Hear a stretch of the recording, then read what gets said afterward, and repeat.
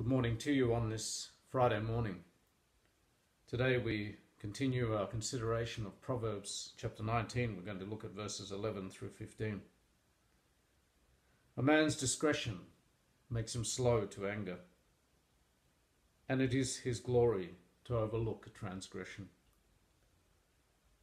The king's wrath is like the roaring of a lion, but his favor is like dew on the grass. A foolish son is destruction to his father, and the contentions of a wife are a constant dripping.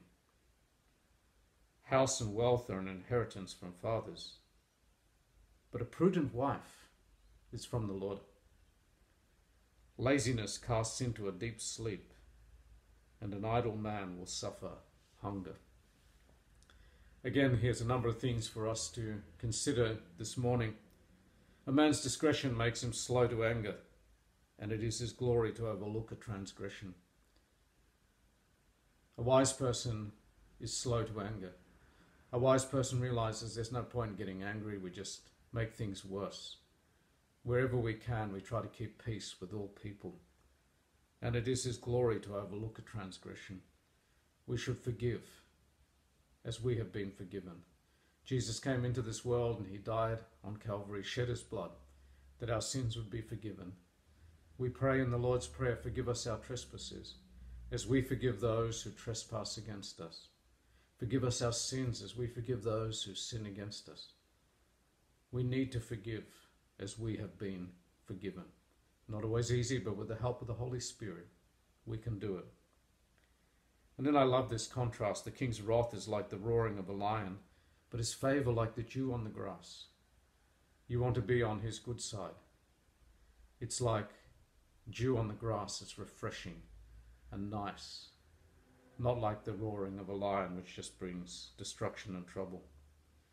A foolish son is a destruction to his father. I could think of few things worse than having foolish children. That's why the Bible tells us to raise our children. Instruct them in the Lord in the way they should go. When they're old, they won't depart from it. And the contentions of a wife are a constant dripping. You know that sound? Drip, drip, drip, drip. It gets on your nerves. It's got to be horrible when there's discord and disharmony in a family.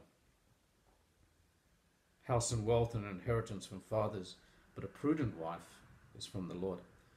That's why I always say we should seek God's guidance.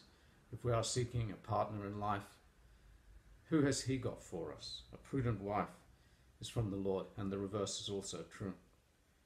And then a reminder again about laziness. Laziness casts into a deep sleep, and an idle man will suffer hunger. We are created to work. God blesses the work of our hands if it's honest work. And it's satisfying to work and earn your daily bread wherever possible. Let's now join together in prayer. Lord God, Heavenly Father, we begin this new day again with you. We begin it with an attitude of gratitude as we thank you for a brand new day, as we thank you for your mercies which are new every morning, as we thank you, Lord, that you have given us your word as guidelines, a guidepost, that you show us and teach us your way. Our desire is to be wise. Our desire is to be that person that is slow to anger, that person that is quick to forgive, that person that reflects your love wherever we go. We realize we cannot do it on our own accord. We realize that we are weak and helpless. But we thank you that we have the Holy Spirit abiding in our hearts. So Spirit of the living God, we pray, love through us, live through us. We choose to walk in the Spirit today. We choose, Lord, to reflect your love wherever we go. We thank you that you have so loved us. Thank you, Jesus, that you died on the cross for the forgiveness of our sins. Thank you that in you we have new life. I pray for everyone that's listening, Lord, that you would just lay your hand upon them and bless them. Provide whatever need they may have today. We pray for someone that doesn't know you yet, Lord, who has the greatest need, the need for forgiveness. Have mercy on them. We pray for our government. We pray for all who are in authority. We pray, Lord, that you would give them wisdom and lead them and guide them and help them make wise decisions, good decisions, just decisions. We pray for those who are suffering under tyrannies. Lord, have mercy. We pray, Lord, that you would be with the sick and the dying and all who are in need. We pray, Lord, that you would lay your healing hand upon them, comfort those who mourn, strengthen the weak. Father, we thank you so much for your love.